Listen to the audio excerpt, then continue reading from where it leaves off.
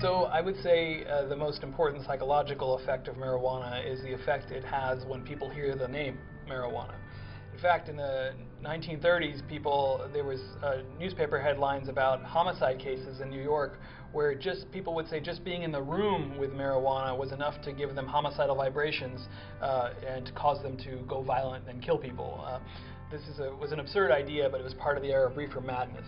All of this is just to tell you that the effects that a drug has on the psyche, especially a psychologically activating drug or psychoactive drug, has a lot to do with how we perceive it, the context that it's introduced to us in, and it's not just all about chemistry and neurochemistry and pharmacology and receptors. So it's important to understand the psychological effects of marijuana have a lot to do with how the user or the consumer of marijuana is prepared to experience it. It's called expectation.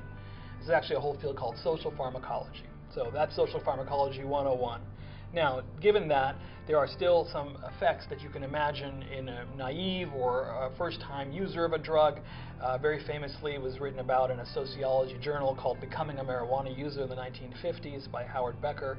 And he talked about how the user of marijuana really just has to learn to get used to its effects. Sometimes there's no effect initially. Subsequent effects, they have to learn to use what's called a relaxation response, associate its use with an idea of chilling out or relaxing. And what does that have to do with? That has to do with the stress axis in the body that the chemicals in marijuana actually interact with, and it's possible that that's what the body is kind of tapping into.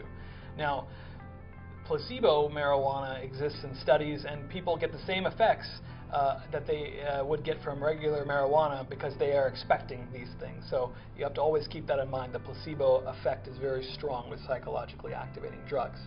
But overall, if you poll many thousands of people who've used marijuana, they will all say that, or the vast majority will talk about stress relief or relaxation psychologically, a state that is both activating and relaxed at the same time.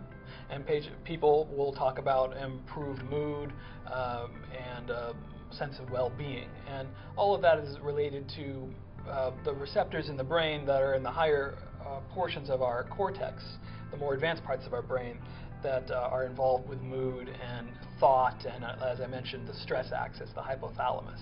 So those are some of the most commonly viewed psychological effects. Now, in people who are fearful or maybe have a negative reaction, you can see reactions of paranoia or confusion or sedation or dizziness.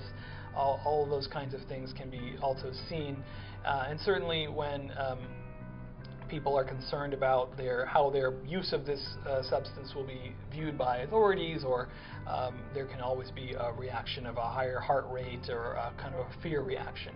Again, there is a little bit of an increase in your heart rate with marijuana, but if you are anxious about that, that'll cause your heart rate to go up even further. So there's a lot of feedback to how the user is going to experience the effect. So a little bit of the psychological effects of marijuana.